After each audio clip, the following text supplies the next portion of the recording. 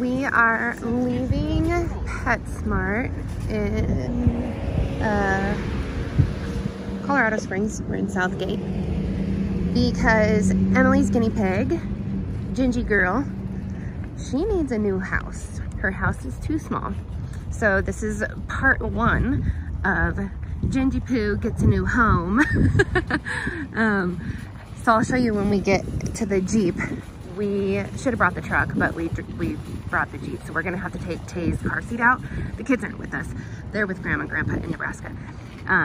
That way we can lay the things down. But we got her the Easy Clean Cottage. Check it out. 7.5 square feet of living space. Oh, she's gonna love it. Gingy. Let me put this stuff down.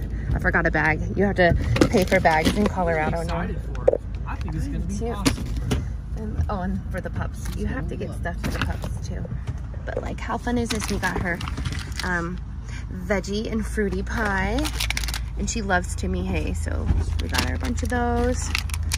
And then it's summer, so we got her Tiny Chews watermelon. And guinea pigs love to chew on wood. They should always have something like that for their teeth.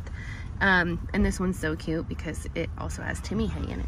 So I cannot wait to get her little new dream home, and we're gonna get her all set up and then give these to all the dogs.